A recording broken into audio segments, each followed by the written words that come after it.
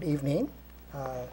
Today we have a guest, and these guests are from the Pathfinder Community Connection, and they will like to explain about their program. So, Trish, why don't you introduce yourself? Sure. I'm Trish Beitner. I work for Pathfinder Community Connections. We're a local nonprofit housing and community development organization. I started working in Fort Wayne about 5 years ago when our parent office opened a branch here to help first-time home buyers access grant money to purchase homes in the Fort Wayne area. Okay, good. What is your position in your organization? I manage the office, and I'm also program manager for the Refugee IDA accounts, which we'll be talking about here today. Thanks, Trish. Steve, why don't you introduce yourself? All right. I'm Stephen Morgan. I work with Trish at Pathfinder Community Connections. I'm a state certified homeownership counselor, and most of my time I spend helping people avoid foreclosure. I've also taught financial literacy courses to young people and adults, and recently I've joined Trish in managing the Refugee IDA program. Okay, that's a Refugee IDA program. That's correct. So, Trish, can you explain me what is the Refugee IDA program? Sure. IDA stands for Individual Development Account, and it is a match savings account, typically to help lower income families and households become self-sufficient. And the Refugee IDA accounts are designed specifically for refugees to help them save money to do one of the 4 goals that we have behind us that we'll be talking about. So you mentioned about the word self-sufficiency. Correct. You know that in Fort Wayne there's a big Burmese refugees, and they are facing, that's challenging to be self-sufficient. So you use the word, and then if they are self-sufficient in here in the United States, in the adaptation process with this culture, it should be great if they can continue to grow themselves here. Correct. Okay? We say, Ty, and I think this is a universal concept, that if you give someone a fish, they eat for one day. If you teach them and equip them to fish, they eat for a lifetime. Right. And the RIDA program, or Refugee IDA program, helps contribute to their ability to take care of their needs for the rest of their lives. Okay, great, great. So you will match the fund, right? So yes, it's a matching program, as Trish was saying, and it's really free money in the sense that for every $1 someone saves of their own earned income, we match with another $1. So if they save $1, they end up with $2. If they save $1,000, they end up with $2,000. And $2,000 is the limit that they can save, so that if they save $2,000, we match $2,000 and they have $4. Now for family accounts, they can save up to $4,000. We will match with $4, and they'll have a total of $8. That's the best deal anywhere right now. So so when you talk about that, in my mind, it seems like it sounds like 401k. You know that we really whatever good 401k. whatever we put a dollar is a matching for our employer, but here now is because of the current economy. It's depleting our 401k account. Okay, so for you it's not invest in the financial. No, this is a savings account. The money they save is safe in their own savings account. We have a second account into which we deposit the match money, and when they have achieved their savings goal and are ready to buy either a house or start a small business or begin post-high school education or even buy an automobile to help them get to work or to their schooling, then we give them the match money and they complete the goal.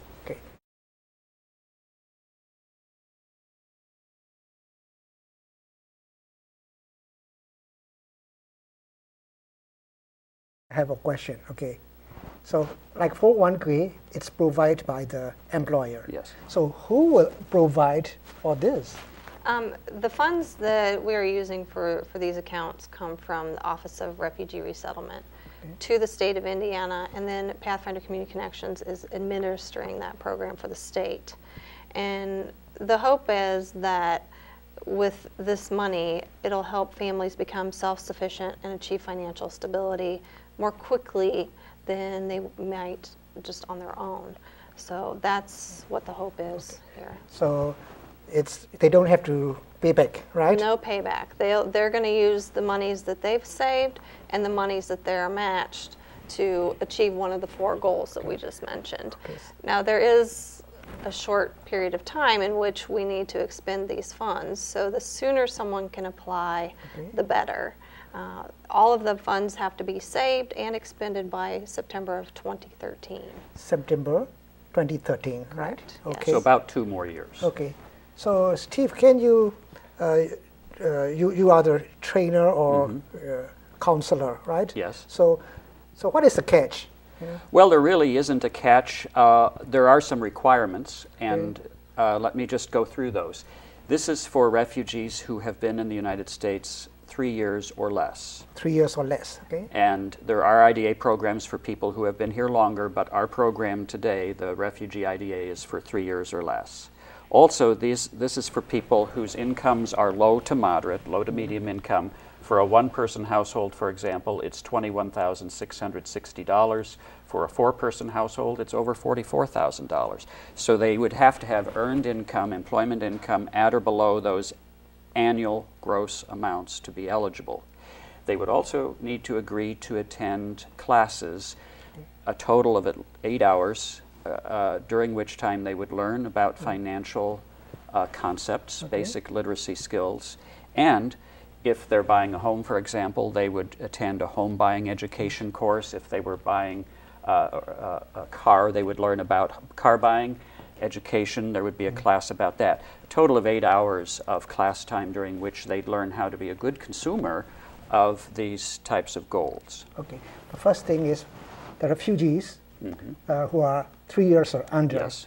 And then their income Right. is lower than that amount. That's correct. It could not exceed that amount. That's correct. So it means it's low to moderate income people, Correct. right? Yes. And then is this only for the refugees or any other people? I would say refugees, asylees, and victims of human trafficking. People who have been forced to work and not be paid essentially slave labor. Okay. That kind of victim. I think most of the people who participate will be recent refugees. Like Trish, okay. For example, like me, I've been here in 17 years in the United States. How about me if I would like to participate in this program? You wouldn't be eligible for the refugee IDA accounts, but we have regular IDA accounts, regular individual development accounts, and as long as you meet the income limits and some other requirements, you might be able to participate in that. And your savings would be matched to purchase a home, start a small business, go to post-secondary education, and if you own a home already, you could use some of the funds to repair or do improvements on your home. Okay. Ty, I might add, this Yes. program is actually better for the refugees because the income limit is higher, so they can earn more than with a regular IDA, as I understand it. Also, I believe the match is better if they have a family account where they can save up to $4,000 and then earn the $4,000 in match money. Okay. So about the refugees, you know, Burmese community here, you know, people are struggling. The first thing is the language barrier. Yes. And then there's a culture barrier. There's a different culture. And then number 3 is about the transportation. Yes. They don't have a transportation, so they could not get the job. So your categories, refugees who have a regular income, it means who has a job and a regular income, it means they already passed through the language barrier, right? So those people who work hard within 3 years, or under, who is a quick learner again, within 1 or 2 years, they get a job and regular income, will participate in your program. It's a kind of reward for earning and saving and then choosing as a goal something that really does develop them as individuals or as families. And that would be things like a car to go to work or school, going to get more education, which increases their income and their value to the community in the future. And certainly many people want to own a home. We realize refugees come here generally with nothing. And this helps them get started. Yes, so it means, so end of the tunnel, there is a light at the end of the tunnel. So people who work very hard, who pass through those barriers, will get a reward in the end, right? So it's encouraged to them and motivate to them. Tricia, you mentioned about the urgency. You know? Yes. So can you explain about the little urgency that they need to apply? Right. There are only 225 accounts available for the whole state of Indiana. The whole state of Indiana. Primarily, we're focusing on Indianapolis and the Fort Wayne area. So we hope that as many people as possible will come from Fort Wayne, and that's why we're here today to talk about the program and spread the word. So the sooner folks can apply with us, the better. The monies have to be saved and expended by September of 2013. September 2013. Okay, so I'm sure that people might have, interesting in this IDA program, may have many questions. So how can they contact and how can they ask you? Well, I think you're going to show our telephone number, and we have a toll-free number as well for people outside of the Fort Wayne community. And I know you have viewers in Tennessee and New York, and they have similar programs in their own states and communities, and I think you're showing those numbers as well. We generally ask them to contact us by phone or to visit the office. We do have language interpreters we can schedule for an appointment, which will help for people who are uncertain of their English. And we certainly will take the application, enroll them, they can begin saving, and we will coach and teach to make sure they achieve their goal. Okay, that sounds good. Okay, thank you very much, Trish and Stephen. Your program seems helpful to our community. That they are struggling and that they are trying to work very hard to achieve those goals. Okay, so thank you very much again, and thanks to the Pathfinder Community Connection plus SSTV people. Thank you.